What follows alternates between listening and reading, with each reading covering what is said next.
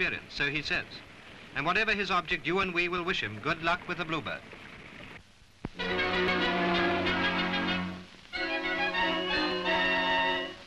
One of the indications of success in Hollywood is to be invited to impress your handprint in the cement of Sid Grauman's Chinese theatre.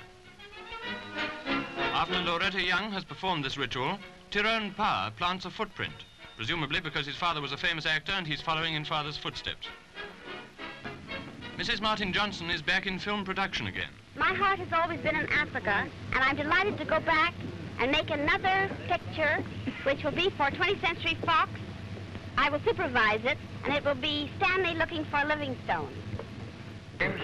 Osa Johnson is off to East Africa from Southampton in a specially chartered Imperial Airways flying boat with a crew of cameramen and actors.